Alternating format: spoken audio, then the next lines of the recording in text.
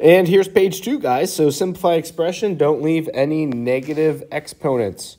Let's just remember how to do these. So 4 times 5, that's just 20. Remember x to the 6th and x to the 3rd, that's going to be x to the 9th. So we're adding those exponents. 20x to the 9th. This one here, distribute that 4. Make sure it goes to everything. Little thing with that. That's 2 to the 4th.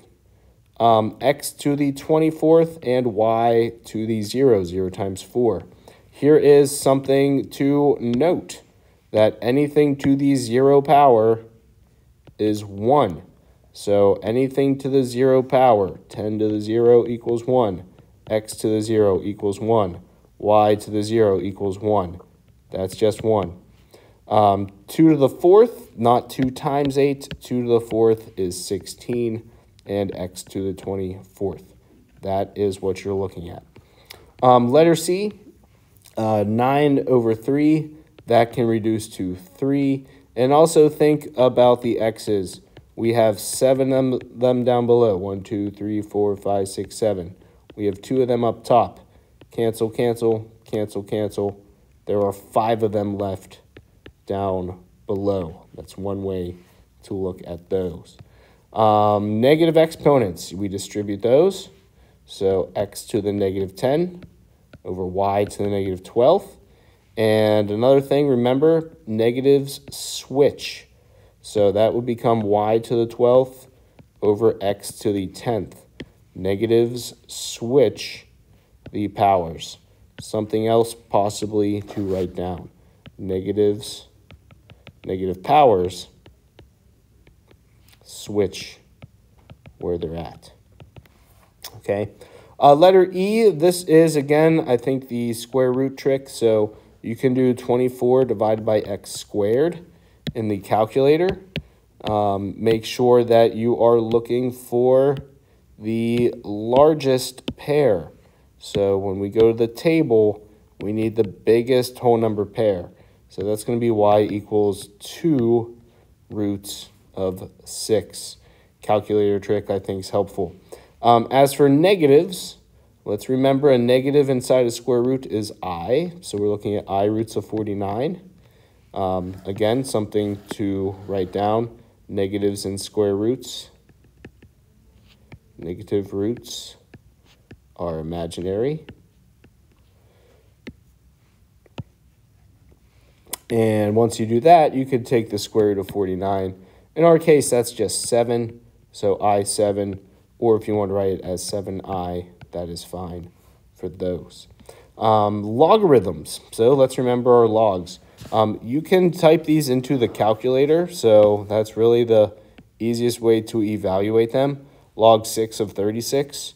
You're going under math, num, and looking for log base. Actually, just math, log base, sorry. Math, log base, and then you can do 6 and 36, hit enter, and you get 2. This one here, a little trick with it. So this little phenomenon, see how 7 log 7's there?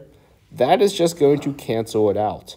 So if we type in our calculator 7 to the log base, sorry, 7 to, let's do log base of 7. And instead of the x, we'll just put 8. We're going to see 8. So this is something important to write down. That's just going to cancel and leave you with 8x, okay? So note that thing, definitely write it down, that property. Similar here. So let's see what we have. We have log base 3. 27 is actually 3 to the 3rd power, x. So 3 to the 3rd power with that x there. Similar phenomenon happens. Log 3 of 3 is going to cancel, and that's just going to leave 3x. So those little patterns happen as well. As for expanding and condensing, remember that multiplication becomes addition.